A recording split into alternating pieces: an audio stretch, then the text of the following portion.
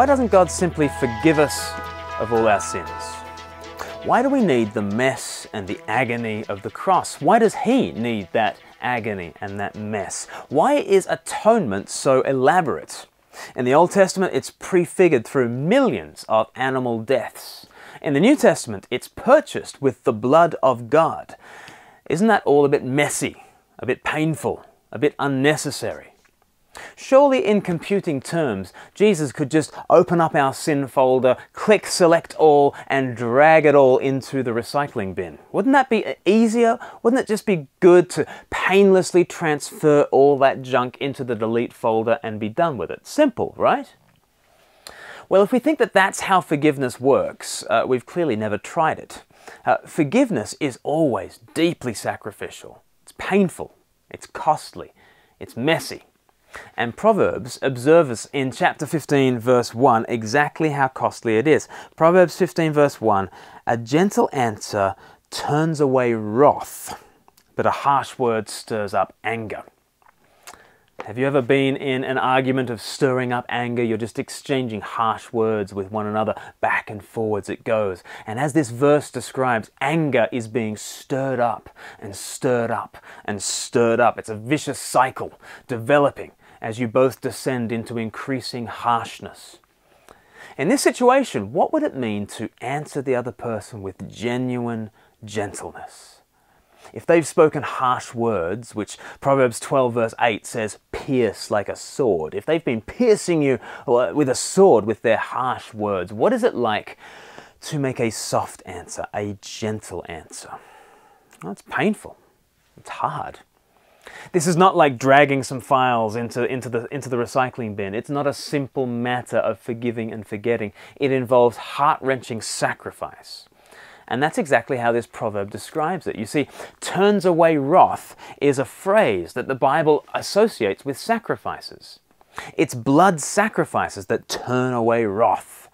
That's how atonement works. Anger is turned away from you because it's turned on the sacrifice instead.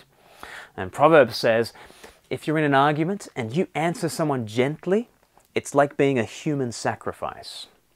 If you've ever tried it, you know that that is how it feels. Forgiveness is always sacrificial. And nowhere is this more true than at the cross. In the Bible, the cross is described as the place where Jesus turns away God's wrath. It's a propitiatory sacrifice. So that's Romans 3 verse 25 or 1 John 4 verse 10. At the cross, the wrath of God is turned away from us and turned onto Jesus, His Son. So here's a way of thinking about the cross. Imagine all our harsh words against heaven, thrusting the sword up to heaven. Imagine all our grievous rebellion like sword thrusts that pierce His heart. And now think of His gentle answer. Think of Jesus. There He is receiving the blow. There He is refusing to lash back. He opens His arms wide and absorbs our hatred. In this way, He turns away wrath. This is how Christ's grace heals and restores us through costly sacrifice. To give us peace, He takes wrath, which means two things. Firstly, do you think God is angry with you? If God were to address you personally now, do you think He'd have harsh words or gentle? Look again to the cross. In the words of Stuart Townend's song, Jesus took the blame and bore the wrath so that we stand forgiven at the cross.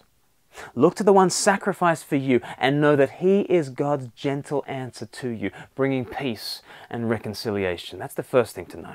Secondly, know this. If you know Christ's forgiveness, well, are there those in your life that you need to hand it on to? Are there those who you need to forgive? Are you in a cycle of harsh words with somebody? Surely it's time to bring the way of the cross to bear on that situation. Surely it's time to turn away wrath, to answer gently, to bring peace.